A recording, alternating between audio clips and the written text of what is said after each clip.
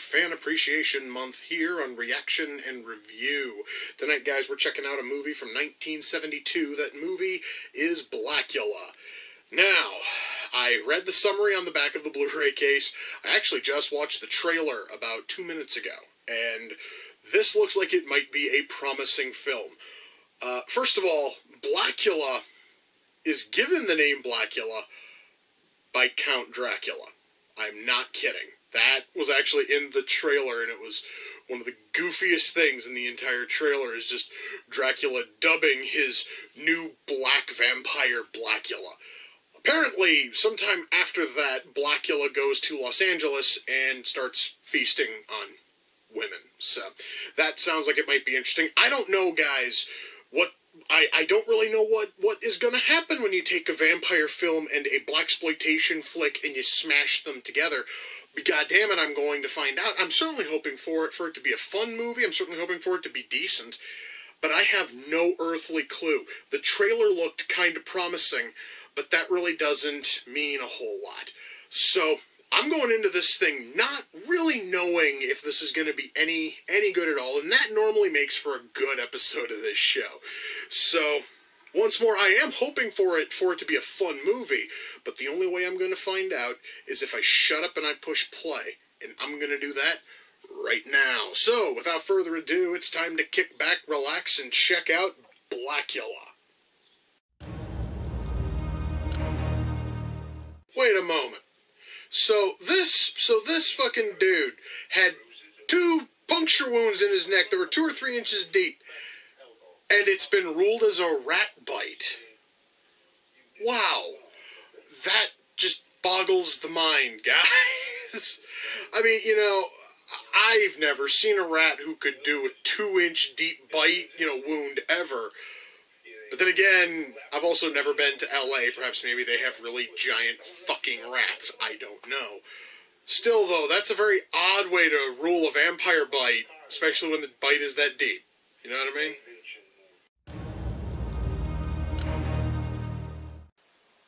Okay, I'm going to comment on something. It's incredibly trivial, but it's bugging the fuck out of me. So, we are at the morgue. There's a sign on the wall.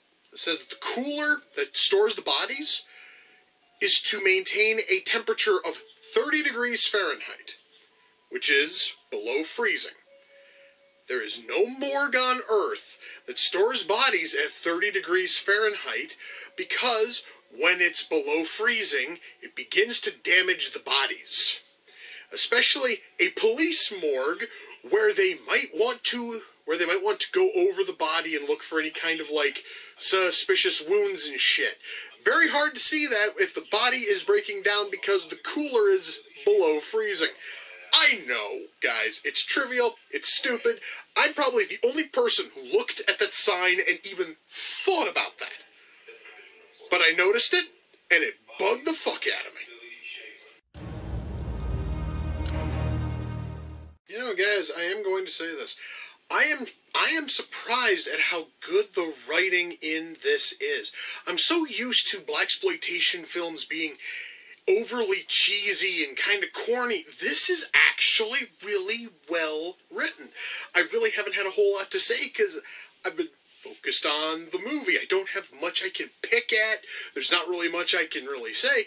Just, I'm really digging this. I'm digging it a hell of a lot more than I thought I frickin' would. And that's awesome, dude. Hell yeah. Okay, I have a question. So, Blacula, Mama Waldy, whatever the hell they want to call him, he was smart enough to kill the woman who tried to take his photo in order to hide the fact that vampires can't be friggin' photographed, but he didn't destroy the negative. I understand that he has sat in that coffin for hundreds of years, but if he knew enough to destroy the photo, you'd think he would have been smart enough to destroy the negative. But no, that's how they find out that he's a vampire. He didn't bother to destroy the negative. Fancy that shit. I'm sorry, guys, that just felt a little bit odd to me, alright? Because everything else here is just so strongly, written. That seems so dumb. You know what I mean? Well, guys, that was Blacula. Let's shut that off. Okay. Well, that was a lot better than I thought it was going to be. At least there's that. Also, on a side note, this has nothing to do with the movie, but during the final act, a small thunderstorm rolled through, and it really helped enhance the mood. It was really cool. I kind of wish that the thunderstorm was still here, then we could get some, like, thunder in the fucking background. But anyway, that is neither here nor there. Let's talk about the movie itself.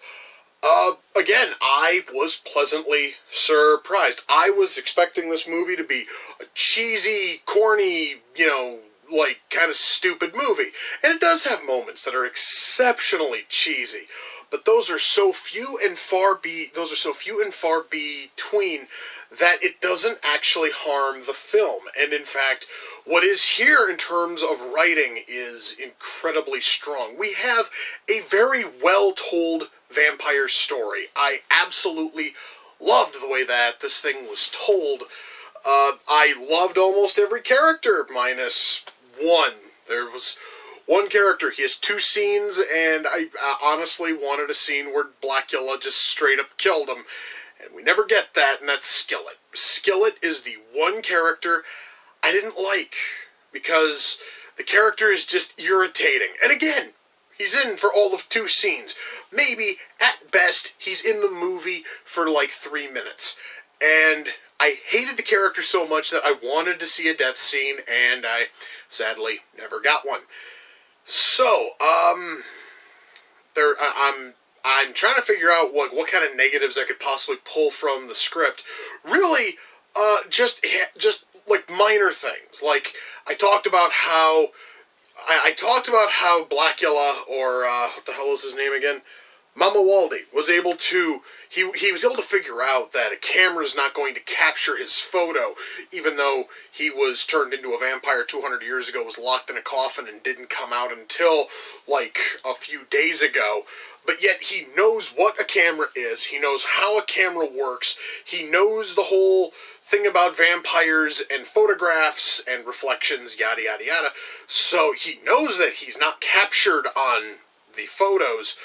And he's willing to kill the woman who took the photos and destroy the photos of him, but not destroy the negatives, so there's evidence that he's a vampire. It seemed a little bit stupid, and it's the big twist where everyone figures out, yes, Mama fucking Waldy's the vampire. The guy with the guy with the booming voice and the goofy fucking cape is the vampire. Who'da thunk it? Anyway, beyond little things like that and irritating characters like, actually irritating character Skillet, everything else here I really don't have a problem with in terms of writing. The ending, I will say that the ending is almost touching and kind of tragic. And it actually makes you feel, it makes you feel a bit of sympathy for Blacula. It makes you feel a bit of sympathy for him just simply because of how the ending is written. And then the ending is borderline ruined by a really shitty special effect, but I'll get to special effects in a moment. But hey, you know what? Writing here is incredibly strong. It is one of the better vampire films I've seen. I have seen a whole lot of vampire flicks, guys. This one here is certainly far better than many of them I have watched. Part of that is because of how the characters are written and how everything is fleshed out and exactly how the story goes. Our pacing here is awesome. Our characters are fleshed out enough where you're going to care about most of them. Except, again, for Skillet, but oh well, fuck him. Anyway, moving swiftly onward. Writing here is just great. I mean, well, I can't say great. It's good. It is decent for vampire fiction, but of course vampire fiction is some of the easiest shit you can fucking write. So, this thing here is not going to be seen as high art simply because it's vampires. The only thing that's lazier to write than vampires is fucking zombies. But oh well, it's still decent, and it's still a fun movie the way that it's written. Now, also on top of the strong writing, we have amazing acting from almost the entire cast. There's maybe 2 or 3 actors who kind of sucked. I know what the hell was the name of the coroner? Swenson? No, wait. Swenson, I think, was the guy at the fucking funeral home. Who the hell was the... Well, anyway, actually, both of them. It was both the fucking guy who runs the funeral home and the guy who runs the morgue. Both those actors sucked. Okay, just straight up. Both of them were terrible. But beyond those two, and again, the guy playing Skillet at least knew how to play exceptionally irritating. I honestly don't know if I dislike him so much because of how the actor played him or how he was written. It was probably a combination of both. So I'm going to throw him into the shit pit along with the coroner and the funeral fucking director. But every other cast member did a great job, and a great job by somewhat cheesy, somewhat low budget 1970s fare, which is usually kind of setting the standards very, very low. But for those standards, the acting here is amazing, and it's probably some of the best you will see from a blaxploitation flick. I would like to put special notice onto the film's star. Let me see if I can pull his name off of the back of the Blu-ray here. No, I don't see his name. Well, they actually have his last name, Marshall, but they don't have his first name. He turned in a fantastic job. He was awesome as Blacula or Mama Waldy. Again, they kind of sort of flip-flop. No, actually, they almost exclusively call him Mama Waldy throughout the film. But Dracula, upon giving him the curse, dubs him Blacula, and even in the closing credits, he was credited as Blacula. So I'm just gonna call him Blacula just for the sake of fucking convenience from this point on. He turned in the best showing in the entire film, and he carries this thing. He carries it and does a fantastic job of it. Now, where the writing and the acting were really strong, I gotta talk about the makeup.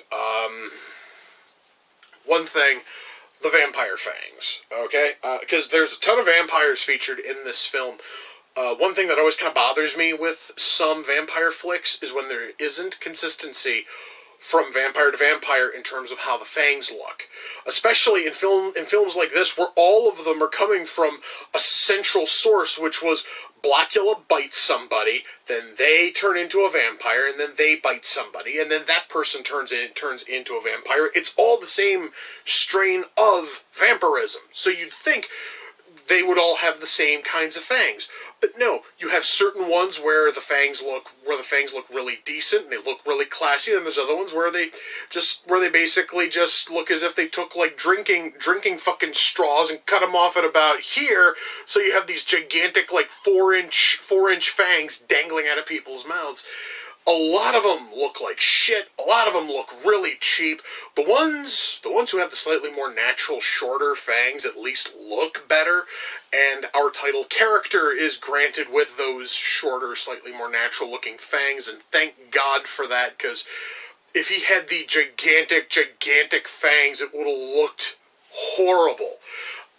And Dracula, during the prologue of the film, is also granted the smaller, natural-looking fangs. So apparently, it's just if you're one of the like nameless, shitty vampires, you basically get the big, goofy fangs, and it just looks terrible, and it kind of sort of pulls you out of the film a bit. But see, that honestly is a minor thing. I want to talk about Blacula's vampire makeup. You see, because as we see the character, we do have like two separate characters almost. Mama Waldy, as is basically how he looks when he's going to the club, or when he's, going after the woman he's pining for, and all of this, where he doesn't have the fangs, he looks moderately normal. And then when he has to feast, he goes into vampire mode, and it's not just the fangs. They also give him these weird fucking, like, they basically are almost fucking like mutton chops, which are not even actually connected to the sideburns, and they're not connected to the mustache. He just has these gigantic patches of hair right here, and then his eyebrows get like ultra thick, and they go all the way across, and they connect to his hair, and then they add even more like makeup on him, and it looks really homely. Like, they honestly could have simply just given him the fangs, and it would probably have looked better. But by throwing on all of that extra bullshit, it looked really corny, and it kind of sort of ruined the whole cool look that the character had. So I do have to say that right there is a problem, and that rain is getting really loud. I'm not sure if you guys can hear that. It's bouncing off the fucking roof. Ah, and right there is a touch of thunder. I really hope the mic picked up. There we go. Anyway, yes, the mood is back. Anyway, the makeup on him looked kind of weird, and the makeup on all of the other vampires was this weird mixed bag, because certain ones, their skin has like turned blue, other ones, the skin's kind of yellowish. Again, we have the issue with like fang fucking size and fang placement, because certain ones will have the fangs like right about here where they would naturally be. Other ones have the fangs way off here onto the side, as if one of their like back teeth is turned into the fangs.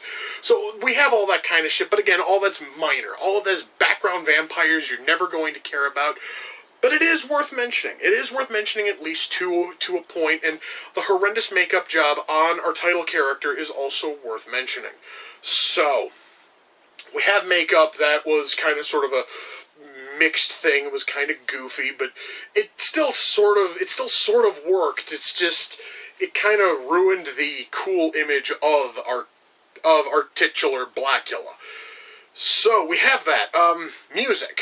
Our score here is really cool. I want to talk about the soundtrack, because a whole lot of scenes take place at this club, where everybody goes, where our main doctor goes, where Blacula goes, where everybody goes to this fucking club.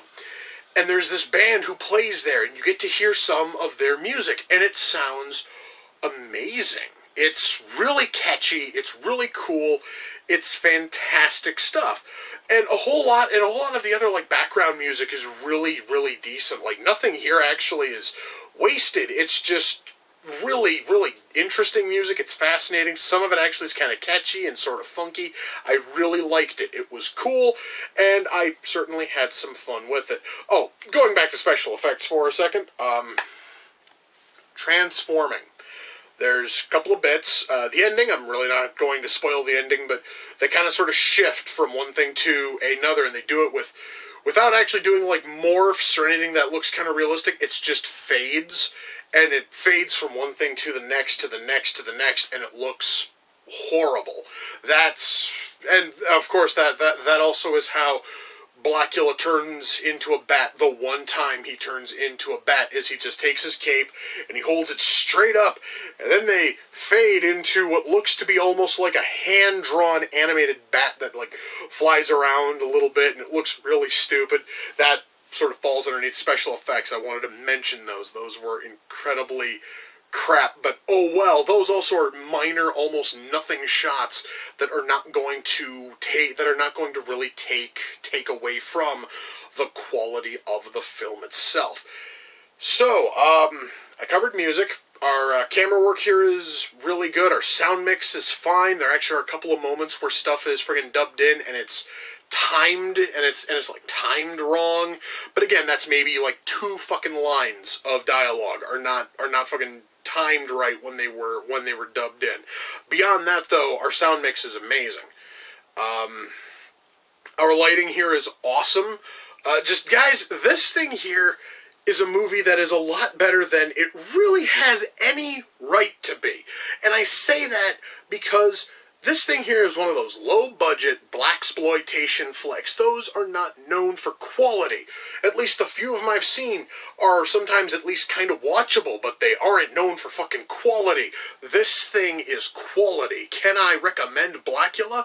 Yes, I absolutely can. If you are a fan of vampire films and you haven't seen this thing, you really should. It is one of the finer vampire films out there. It certainly is nowhere near the best, but I would definitely recommend it, and I will highly recommend it. And later on this month, I get to watch the sequel. I'm having hopes on the sequel. Now, because it's Fan Appreciation Month, Blacula came off the Amazon wish list. The person who sent it in was Kevin, and I'd love to give Kevin a proper shout-out, but I never got a link, I never got a message from him, nothing. So, unfortunately, Kevin, I'm not going to be able to promote like a website or a Twitter, or maybe like a Twitter page, a Tumblr, or any of that. I really wish I could, because this thing here was awesome, and I'd really like to thank you in some way more than just saying, dude, you're fucking awesome, thank you. But unfortunately, all I have to work off of is a name. But still, dude, I would like to thank you for sending in this thing. I was really curious about it. I did not expect it to be this freaking good, and I wouldn't have known that if you hadn't sent it in, dude. And for that, I thank you. You are awesome. Kevin, you are so cool, and later on this month, I get to watch the sequel, and again, that is thanks to you. Now, I'm kind of in the mood for another vampire film. The Lost Boys. I'm going to go watch The Lost Boys, because that one is probably by far my favorite vampire film ever. I'm going to go and watch that, because that thing is fucking epic and awesome, and I can't wait for later this month when I get to watch Blacula, well, the Blacula sequel, Scream, Blacula, Scream. God, I cannot wait for that. Anyway, guys, with that, we come to the close of another reaction and review. Until next time, ladies and gentlemen, take care, and I will see you all in the near future. Peace.